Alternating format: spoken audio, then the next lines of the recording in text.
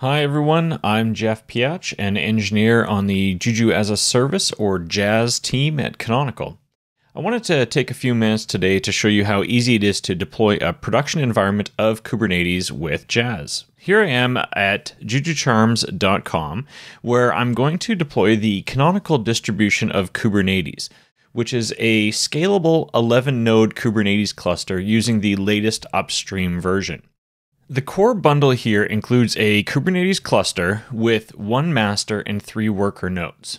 TLS is used for communication between nodes for security, Flannel is used for networking, a load balancer for a highly available Kubernetes master, Easy RSA is installed to be a certificate authority, serving self-signed certs to the cluster units, and a 3-node cluster of etcd is used as a distributed key value store for reliability. Now, I'm going to add this to the model and then add to it the AWS integrator.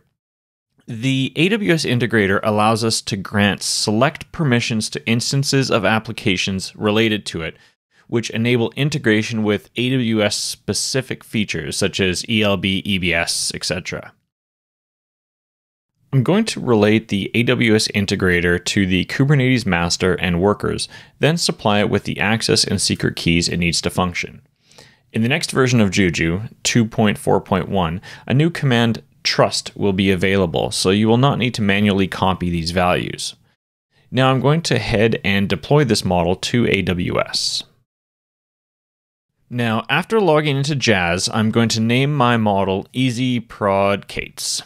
Select AWS from the list of public cloud providers currently integrated with Jazz, and then select the cloud credentials I want to use for this model. I'm going to import my SSH keys from GitHub so that I can easily SSH into the machines after they have been deployed. So you can see here that we're going to be spinning up 11 total machines from AWS, and if you want to see the full list of changes, you can expand this model changes dropdown.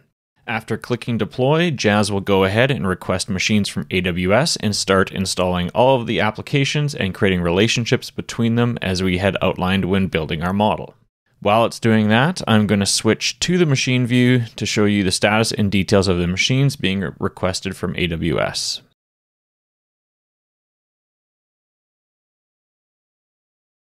Now to the generic status view. This view shows a live updating basic overview of the entire model's status. You can see the applications, units, machines, and relations here. This process takes about 20 minutes, so I'm going to fast forward while on the status page to show it in action.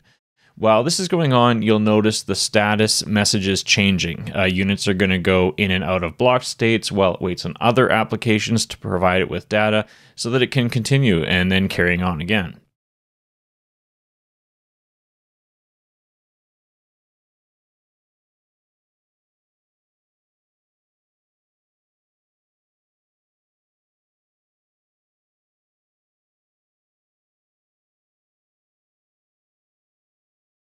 Now that it's nearly complete, let's switch back to the machine view, and you can see that all of the machines are up, all of the hardware details for those machines, and switching back to the overview, you can see that the icons have turned from blue to yellow, and now the ones which are black are ready to go.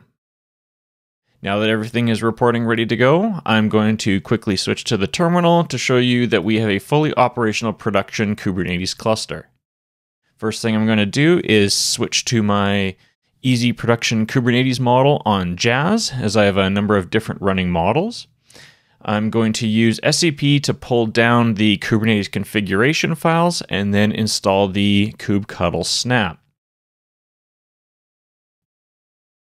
Now if I run the cluster info, you can see that it is all up and running. I hope you enjoyed this little demo of easily deploying a scalable 11-node cluster of Kubernetes using Juju as a Service and the upstream version of Kubernetes distributed by Canonical. If you have any questions, we can be reached at discourse.jujucharms.com, or if you'd like to chat live, #Juju on irc.freenode.net. Have a great day.